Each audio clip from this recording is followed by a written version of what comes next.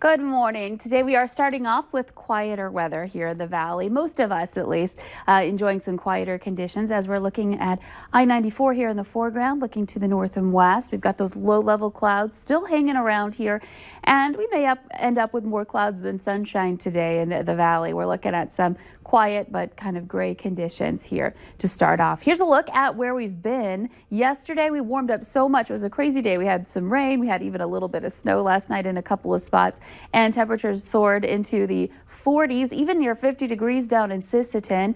It got to 41 in Fargo, Jamestown 44, Northern Valley in the east. We're looking at mid to upper 30s there. So warm temperatures, and we know what that means when we get moisture working in with these kind of temperatures. And that means a mixed bag of weather, some rain, some freezing rain. And we do have a winter weather advisory in effect until 8 o'clock this morning for our eastern viewing area for the potential for some freezing drizzle in this area. That's also where we have some fog causing some visibility problems. Here's a look at the radar. You can see most of this system has already moved on. We're quieting down here in the valley with the snow and rain over by Duluth and beyond there. But that lingering area of cloud cover and a little bit of drizzle could have some issues, some impacts, cause some issues on the roads in that area in eastern parts of our viewing area in Minnesota. There we go.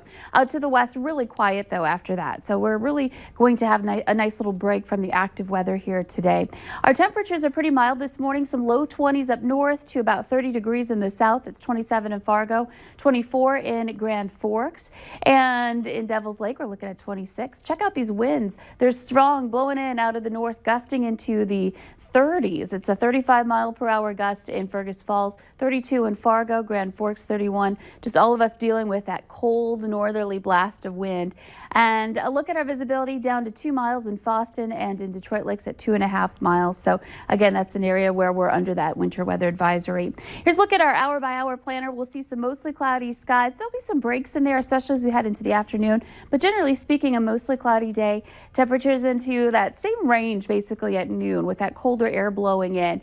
Little by little, that wind will ease up as we progress through the day. So by the time we get into this afternoon, more into the teens, then the 20s and 30s. And temperatures will be in the 20s and 30s at that point too. Some low 20s north, some 30s down to the south and west. So we lose about 10 degrees here today compared to yesterday's highs.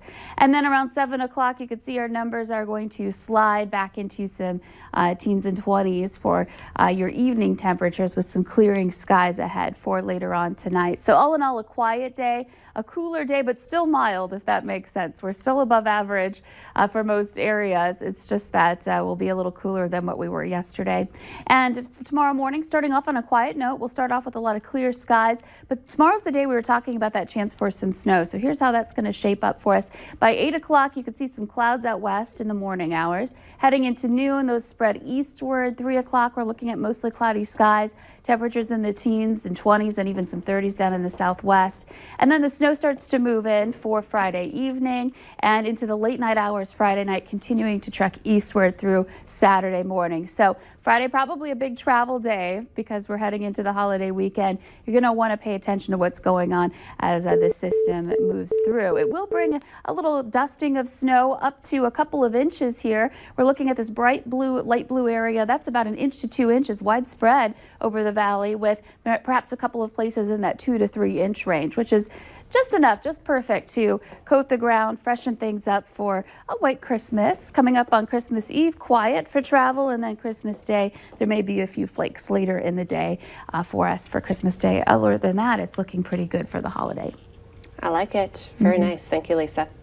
Coming up here on the Valley today, we'll tell you what one Fargo boutique is doing to spread some holiday cheer.